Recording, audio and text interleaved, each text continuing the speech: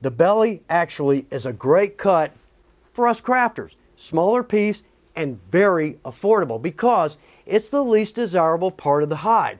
Well, let's don't stick with that because for production, absolutely. But for crafters, great piece of leather at a great price. Now, we're making smaller projects. That's perfect.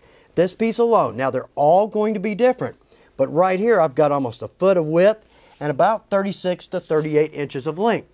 And each end I've got about a foot. So what I'm looking at here, if I'm making holsters, I could probably get 4, 5, or 6 holsters out of this one inexpensive piece.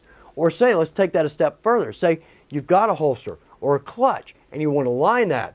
Well, it's not going to be cost effective to buy a full side when you're only going to use about 5% of that leather.